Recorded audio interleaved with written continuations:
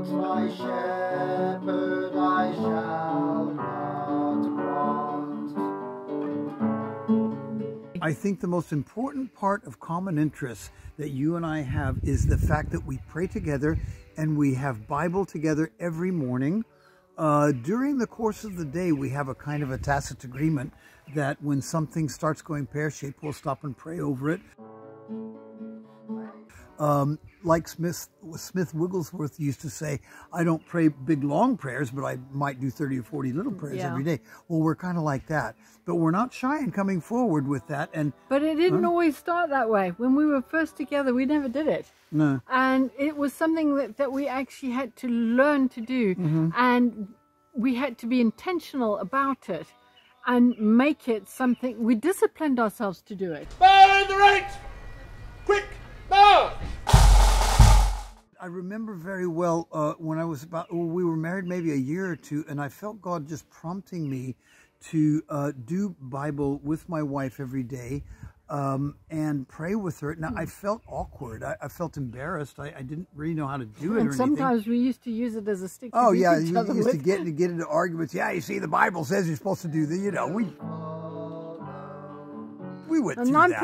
I'm praying to the Lord, and then I come out with I come out with all sorts of nonsense because I wanted to get my point across and dig into him. So we did go through a phase where it was used as a stick to beat each other with. But we did get past that. In counseling people and couples especially, this is the one point that I get more resistance on than anything else, is that there should be an open Bible in your home as a couple and prayer active daily in the couple. And you know, 9 times out of 10, when I see a marriage or a couple relationship failing, that's at the root. There's the root of it, because when you constantly pray with each other and for each other daily, there are all kinds of things that start getting worked out behind the scenes.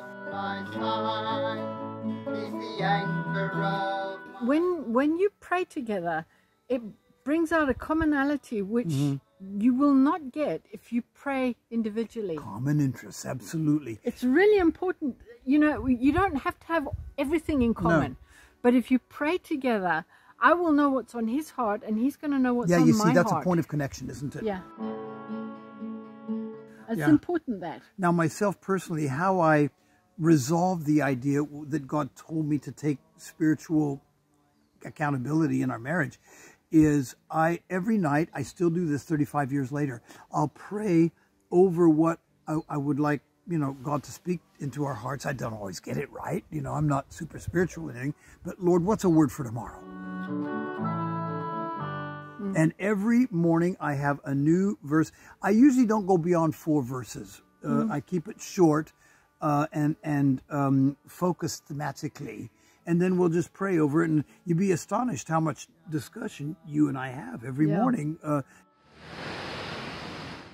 just on the word. And it's not heavy going. It's not strange or anything. No, not at all. But it is a point of connection.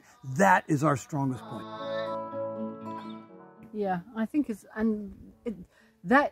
you have nothing else in common, make that the thing in common. Because if you have that in common, God opens up all kinds of other things that you didn't even know you had in common, and then things start getting really interesting. I shall not want, for God's on my side. For Judy and myself, that is the most important element in a marriage, how you daily, intentionally pray and read the Bible together.